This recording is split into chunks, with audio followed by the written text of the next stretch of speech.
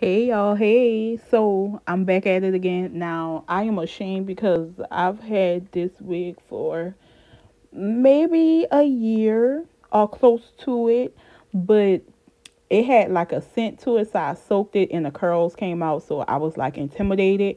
But I tried again. I tried when I did my blonde one or gold, I don't know what color you would call it.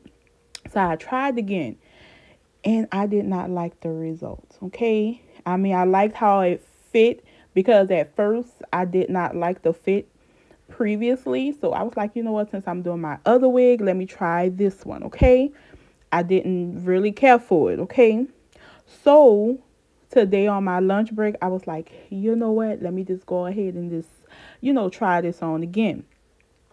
And I really did like, how it came out. I put some curls in it.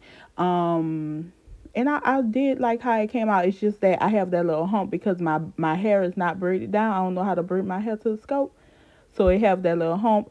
But other than that, I really do like it. Like you see, I put my little foundation on the lace, but I parted it again, so I didn't add it to the back part. So don't come for me on that part, okay? But other than that, the wig is very soft and it did hold a good curl.